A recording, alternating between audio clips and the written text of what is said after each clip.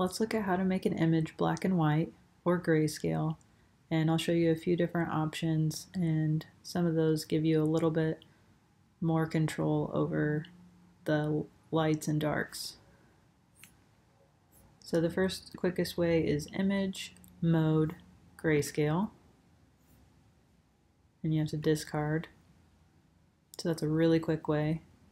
I'm gonna Command Z to undo. Another way would be to go to Image, Adjustments, Black and White. Another way to get to that adjustment layer is in your Layers panel. The little circle has black and white.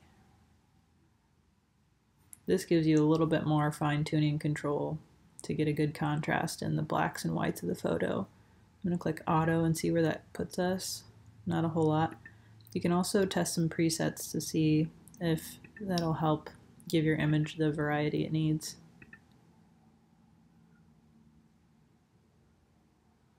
So you can continue to refine that.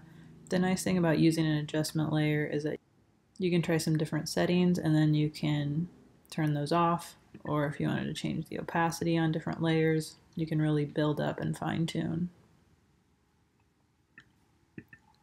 Another option would be to use an action.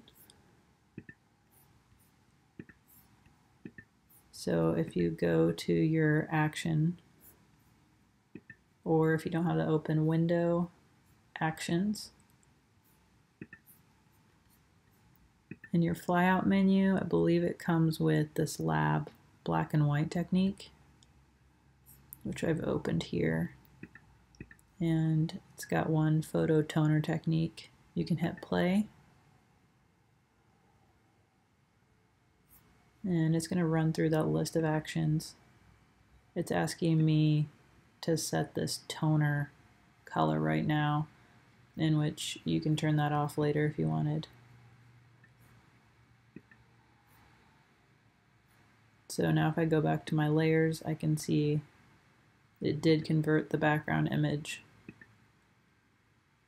So you might want to save this as a different file name if you wanted to keep the color as a working file.